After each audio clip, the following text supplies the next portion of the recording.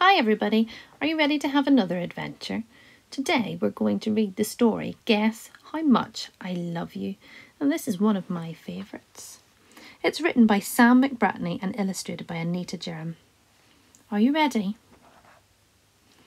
Little Nut Brown Hare, who was going to bed, held on tight to Big Nut Brown Hare's very long ears. He wanted to be sure that Big Nut Brown Hare was listening. Guess how much I love you, he said. Oh, I don't think I could guess that, said Big Nut Brown Hare. This much, said Little Nut Brown Hare, stretching out his arms as wide as they could go. Big Nut Brown Hare had even longer arms.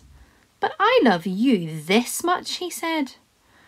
That is a lot, thought Little Nut Brown Hare. I love you as high as I can reach, said Little Nut Brown Hare. I love you as high as I can reach, said Big Nut Brown Hare. That is quite high, thought Little Nut Brown Hare. I wish I had arms like that. Then Little Nut Brown Hare had a good idea. He tumbled upside down and reached up the tree trunk with his feet. I love you all the way up to my toes, he said.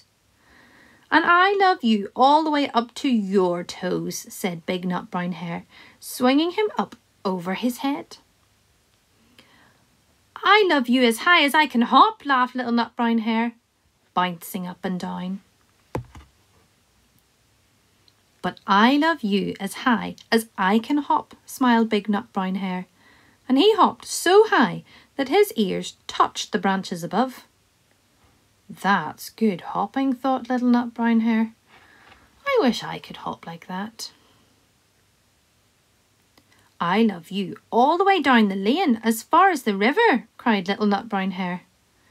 I love you across the river and over the hills, said Big Nut Brown Hare.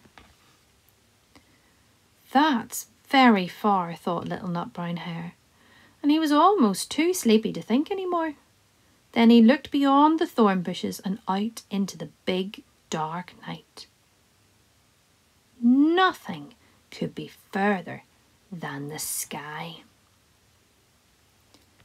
I love you right up to the moon, he said, and closed his eyes. Oh, that's far, said Big Nut Brown Hare. That is very, very far.